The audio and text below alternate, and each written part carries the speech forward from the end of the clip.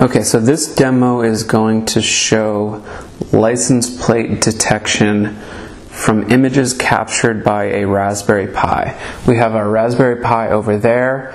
It is streaming to this, this monitor here.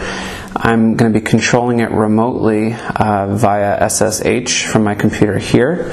So let's do that real quick. I'm going to connect by doing SSH pi at raspberrypi.local. And now I'm logged in. I'm going to elevate myself to root. And now what I can do is I can run the script that I created. And the script is written in Node.js. It's called, what's it called? Pictures Node.js, and it'll just every couple seconds it'll take a picture and then it'll run the license plate evaluation against that picture.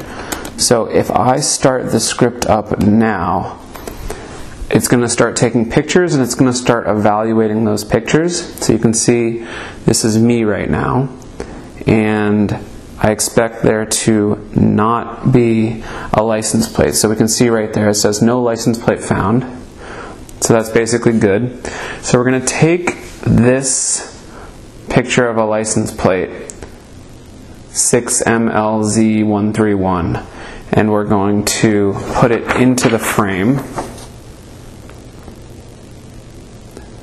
And we expect it to be able to parse and read that. And you can see right there, 6MLZ131, so that was accurate.